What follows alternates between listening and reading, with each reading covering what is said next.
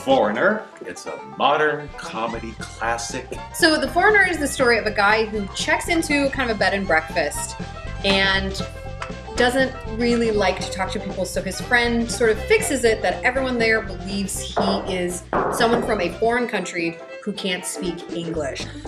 He's a guy with some anxiety, some social anxiety, and he doesn't really like social situations or conversation or interacting with other people.